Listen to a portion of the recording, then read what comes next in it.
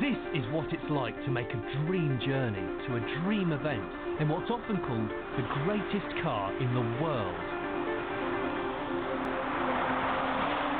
If you're lucky, you might glimpse one silently patrolling the streets of a wealthy capital, but otherwise it remains one of those rarefied cars we actually imagine rather than see. The Rolls-Royce Phantom. I'm driving the most expensive car I've ever driven. It's £255,000. It's a car that costs twice the amount of my house. In this sort of palace of double glazing and immaculately lacquered wood. Even the ashtray feels more like a serving platter.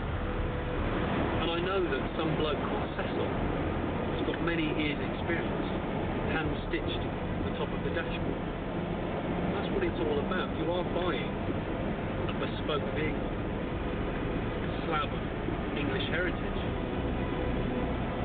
And like it all over, this car commands respect.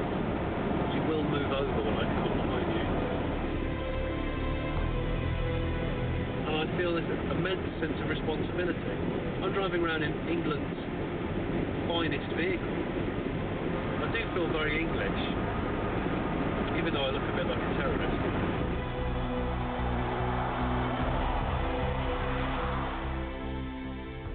So what if this car depreciates £6 for every mile it travels?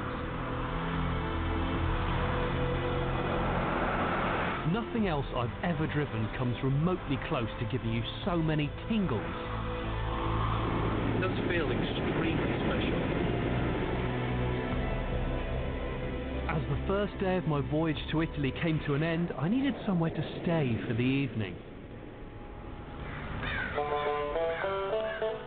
I may have a millionaire's wheels, but not the paycheck, so accommodation has to be a bit more Matalan than Mayfair.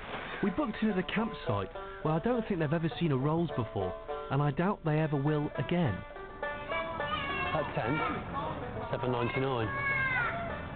That car, £250,000. One of the problems you never hear about owning a car like this is that it attracts attention. You may feel like a monarch by day, but by night, you just feel like a target.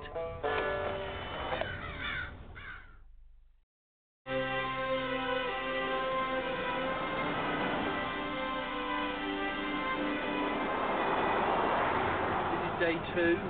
We survived the night in a very obscure campsite on the French border. And now I'm back in the glorious Rolls-Royce. I'm still amazed by the car. We did crunch 500 miles yesterday, and I didn't even so much as get as a pain in the small of my back, which is what I usually get for most cars. I guess you're paying for that privilege, but my gosh, do I feel privileged.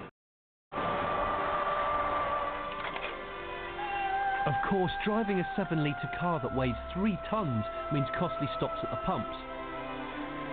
Though 15 to the gallon doesn't seem so bad considering we were pushing a cliff face through the air.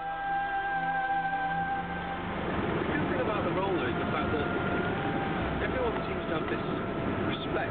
Everyone has this awe, as well as myself. And although I've been caught by 3 speed cameras so far, I think they'll be in awe as well. They'll probably let me off. I feel like a rock star or a tycoon or, you know, a young version of Alan Sugar. Home Johnny, and don't spare the horses.